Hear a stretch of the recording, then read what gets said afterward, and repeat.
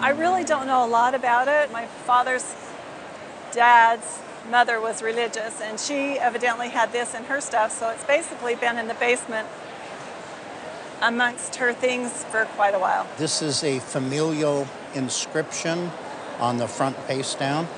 Yeah, evidently she wrote that there.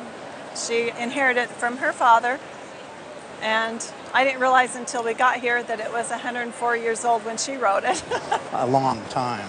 Yeah. Well, this is the so-called Bellows Falls hymnal of the LDS Church.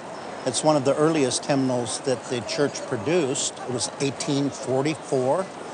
The very first LDS hymnal was printed in 1835, and it was done by Joseph Smith, the founder and prophet of Mormonism's wife. So this follows in the tradition. This is one of the earliest hymnals issued by the LDS Church. Wow. And the earliest to use musical notation along with the words.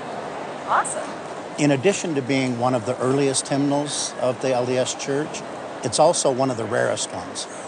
Unlike LDS Scripture, the Book of Mormon, the Doctrine and Covenants, the Pearl of Great Price, when those books got used and got a little rundown in condition and falling apart, they were sacred scriptures. No one threw those away.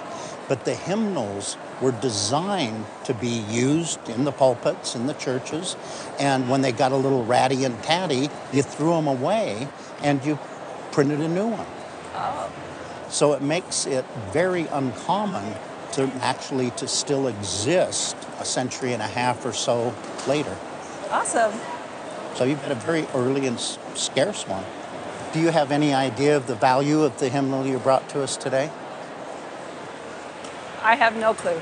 Absolutely none. At retail, your hymnal would sell between $40,000 to $50,000. Oh my gosh. Really? Yes. Oh my gosh. Oh.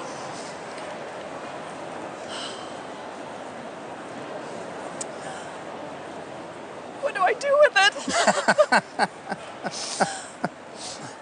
Keep it very, very safely, like in a safety deposit box, or... Oh, my word. I had no idea. Who do you hand it down to? Good question. The 1835 hymnal is a $100,000 book.